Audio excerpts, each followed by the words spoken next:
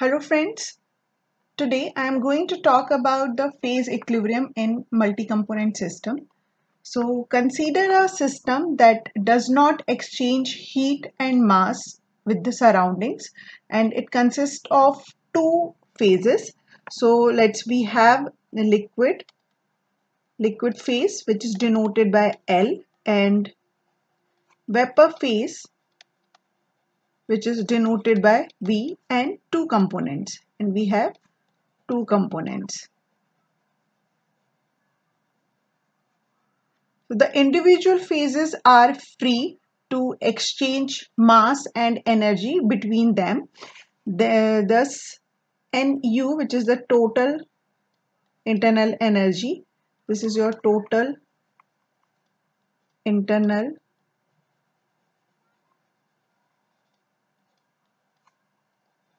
energy of the system,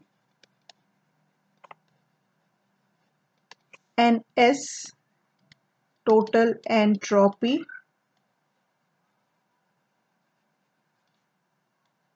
of the system. Then we have Nv, which is total volume of the system. Now, if you define the individual phases, then you can write NL. First, let's define the total internal energy of liquid phase. Total internal energy of liquid phase.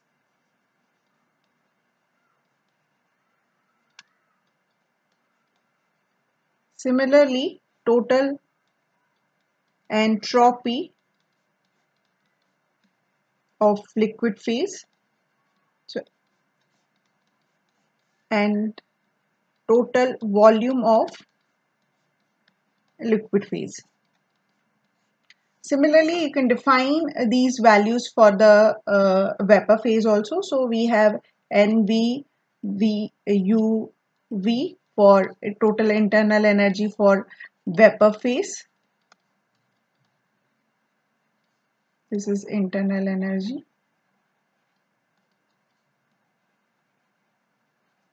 And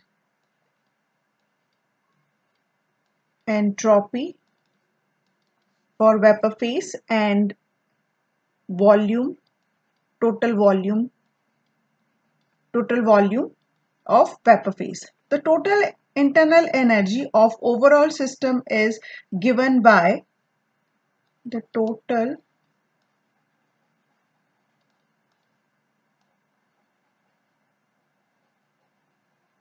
internal energy of the system is given by, it is Nu, it is the sum of internal energy in the liquid phase and internal energy in the vapor phase. Right? Now differentiating both sides,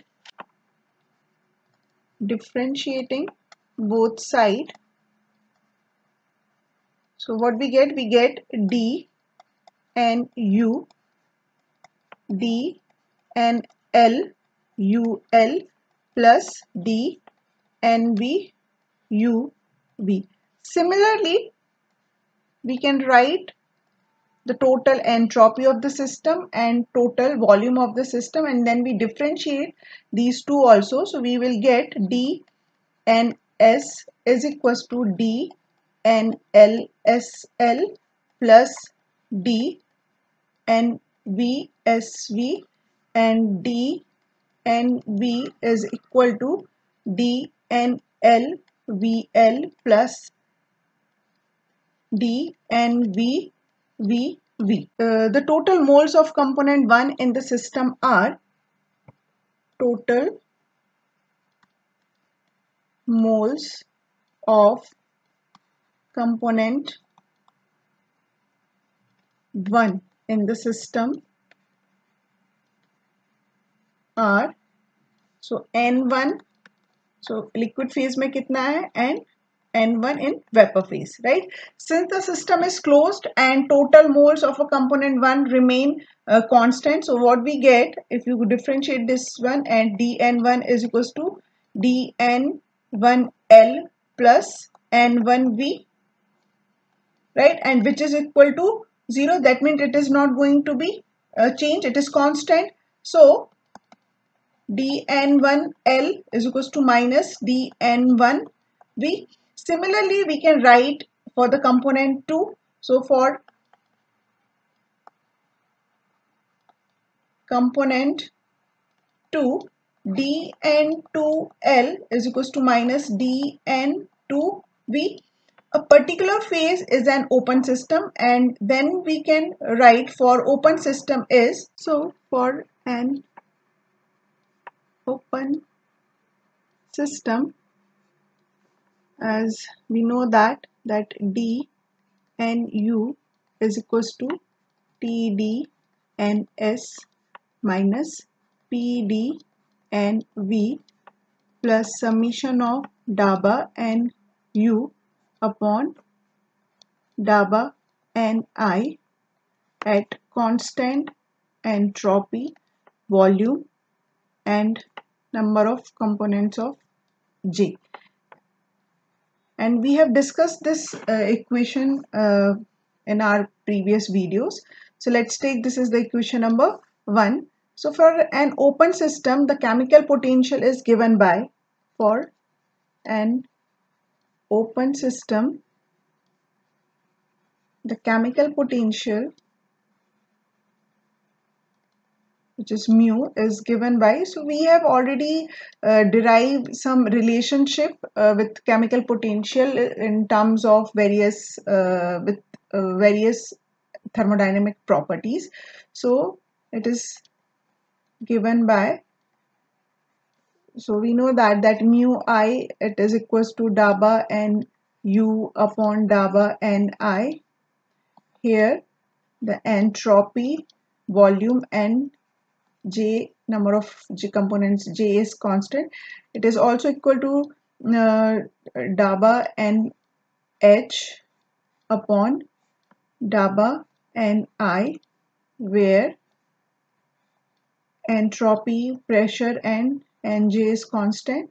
Similarly, you can write in terms of Helmholtz free energy and Gibbs free energy, the same equation.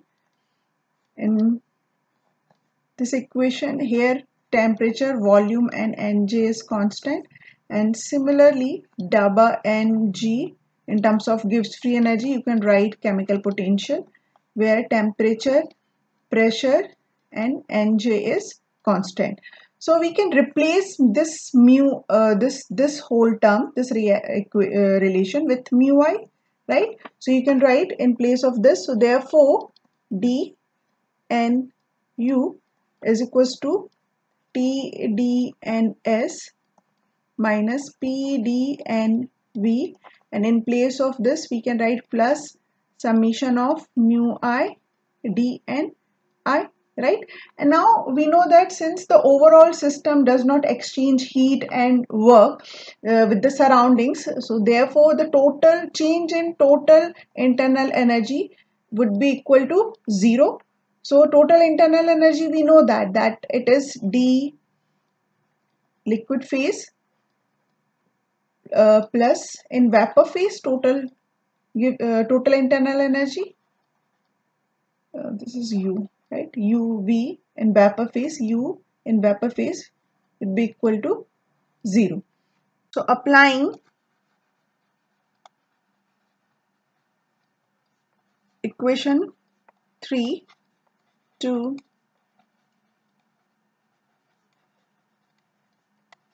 then we get T L D N L S L minus P L D N L V L plus mu I liquid D N I liquid plus mu, sorry, this is 1 component 1 and this is also 1, mu 2 L D N 2 L plus T V D N V S V This is for the liquid phase. Similarly, you can write for the vapor phase. P V D N V V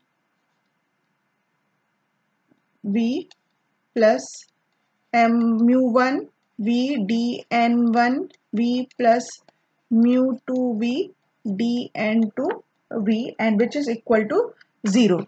So the entropy, volume and moles of each components are constant for the overall system. So therefore, substituting the above following equation, so D N L S L is equals to minus D N V S V.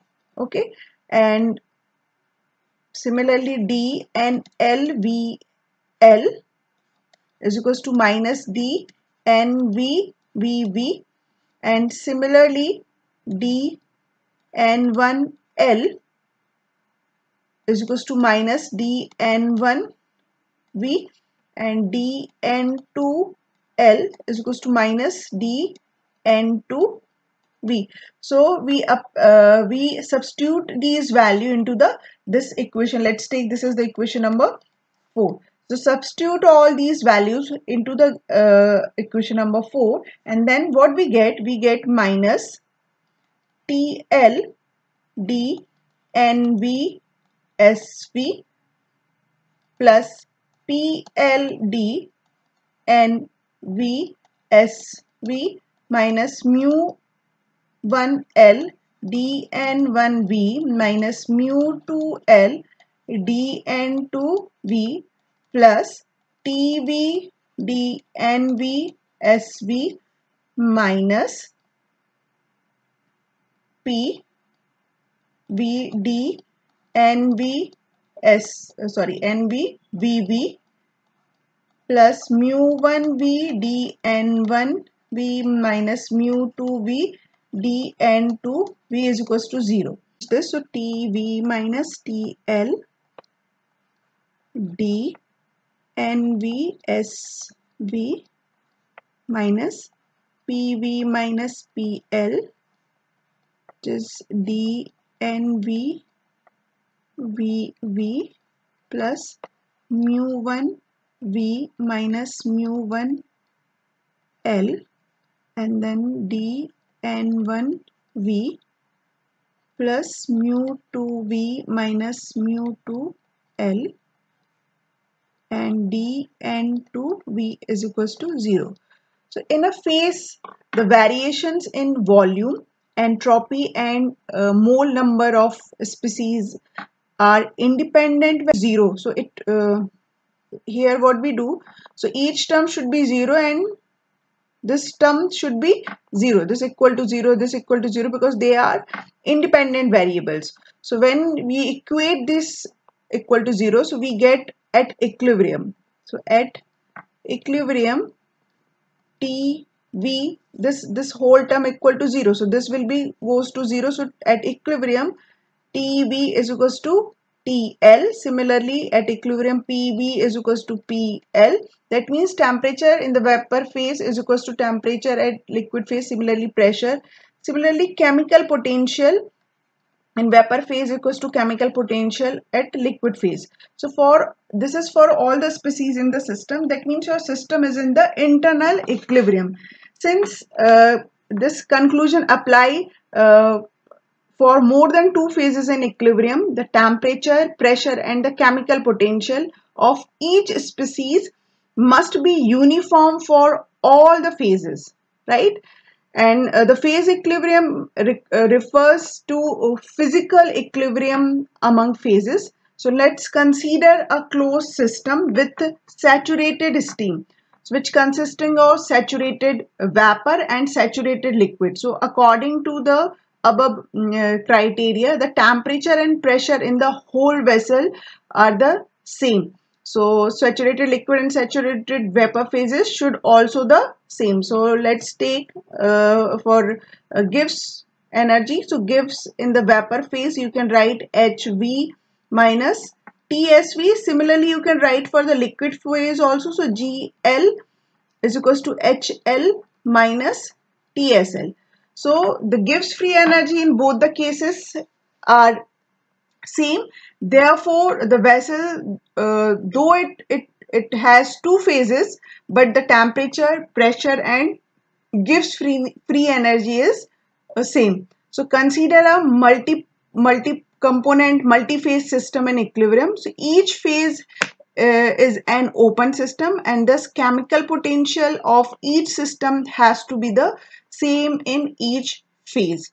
So that means जितने भी phases होंगे किसी भी system में, तो उस system में if there are multi component and multi phases, then the temperature, pressure and the chemical potential should be same. Then only we can say that system is in the equilibrium. उसके बाद ही आप बोल सकते हो कि आपका system equilibrium में है, internal thermodynamically in equilibrium. All if the all the values in all the phases is same, right? So chemical potential is given by, which is mu I is equals to Gi plus RT ln of Fi cap upon Fi. So here Gi and F is the Gibbs free energy and fugacity of pure component I, and these two are the function of temperature and pressure.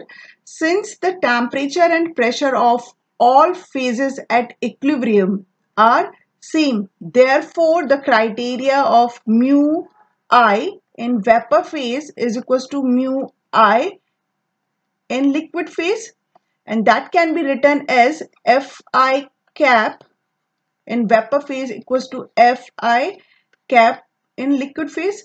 Thus, equilibrium temperature, pressure and fugacity of component in each phase should be same. So the conclusion of this, we have number of, अगर हमारे पास number of components है and they are present in the number of phases, उसके number of phases है, then आप equilibrium में कब बोलोगे उसको? When the temperature, pressure and the fugacity and chemical potential of all the components in all the phases are same. So that is called phase equilibrium in multi-component